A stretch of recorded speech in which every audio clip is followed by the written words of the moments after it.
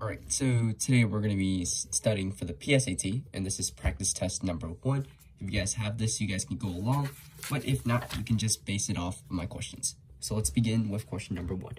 A babysitter earns $8 an hour for babysitting two children and an additional $3 tip when both children are put on bed on time. If the babysitter gets the children on bed on time, what expressions could be used to determine how much the babysitter earned? So basically, we have to write a linear equation. So let's just say X is the number of hours, right? Because the number of children don't really matter, because it says it's 2 children, so they're not going to be less or more children. So C and D are automatically eliminated. And then it says for every hour, which is $8 an hour, so it's going to be 8X, plus the additional $3 tip, so we add 3 to that, if they're put on bed in time.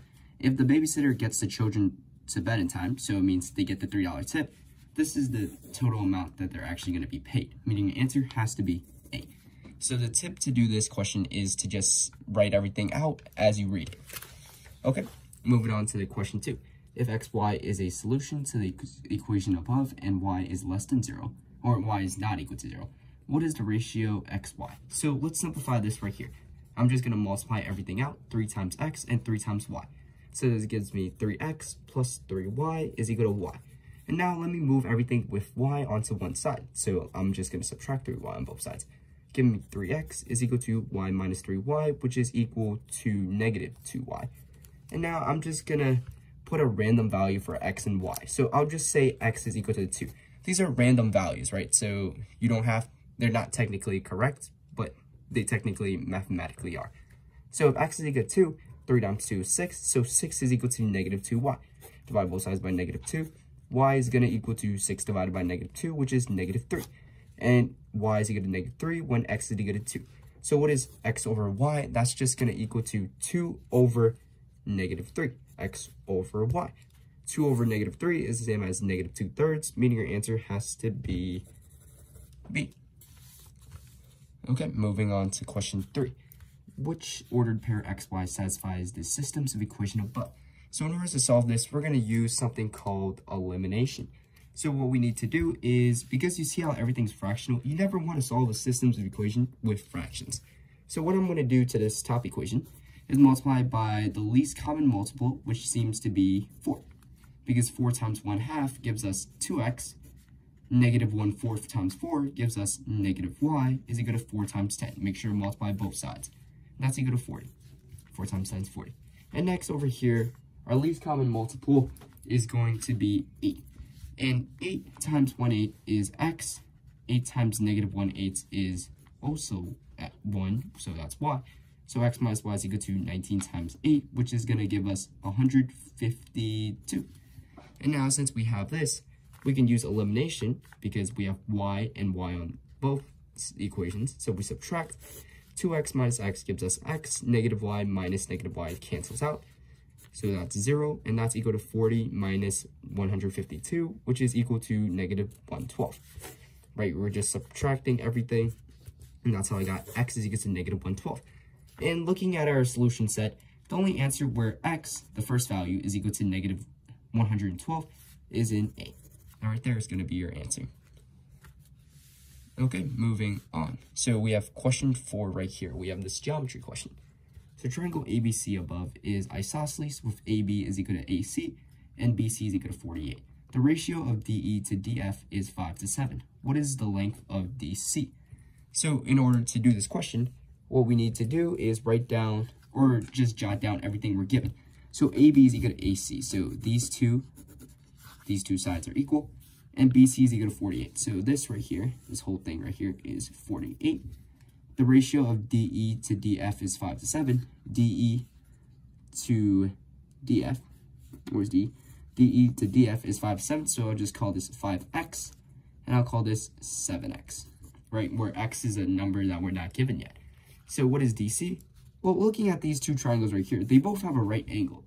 Let me just write down these two triangles. So we have this one right here, EBD,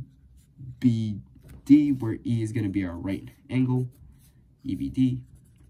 Or over here, we have DFC, where F is going to be our right angle. So DFC. And now looking at it, because you know how in the beginning of the question, right, it's an isosceles triangle. That means this angle right here has to equal this angle right here. So angle C is equal to angle B. Nice. Angle C is equal to angle B. And now, given angle, because this angle is equal to this angle F is equal to angle E, because they're both right angles, we can say these two triangles are similar. And because they're in a ratio of 5 to 7, given to this, we can find DC. DC right here, the total length of BC is 48. And if 48 is equal to a ratio of 5 to 7, that's just equal to 12x. 5 plus 7 is 12, and that's x. Therefore, x is equal to 4, and DC is equal to the 7 part, right? Should be the longer part, 7 part. So that's 7 times 4, which is going to give us 28. So the key to this question is to use proper ratios, and then using common geometric properties. Okay, moving on, let's go to question 5. So in a certain game, a player can either solve hard or easy puzzles. A player earned 30 points for solving an easy puzzle and 60 points for solving a hard puzzle. Tina solved a total of 50 puzzles playing the game, earning 1950 points in total. How many hard puzzles did Tina solve? So this is a word problem, and it requires us to write an equation. So what is the equation we're supposed to write? So she earns 30 points for an easy question. So I'll just say E represents the easy questions, and then 60 points for a hard question. So I'll just call that H. Well, if she solved a total of 50 puzzles, so that means that E plus H has to equal to 50, right? Because if E represents the easy questions, H represents the hard questions, and in total there's 50. So that's how I got E plus H is equal to 50. And now, if you get 30 points for solving an easy question, so that's 30 times the number of easy questions plus 60 for each hard one. So that's going to be 60 times H. That's equal to the total of 1950 points. So this is the system's equation we're going to have, and we're going to use a similar method to the one we solved in question 3 to solve this one. So what we're going to do is we're going to multiply the top one by 30. 30 times E is 30E. 30 times H is 30H. And we also have to multiply 30 by the 50. So that's equal to 1,500. And now we could use elimination because we have 30E and 30E on both equations. So we have to subtract it. Once you subtract them, they cancel out. 60H minus 30H gives us 30H.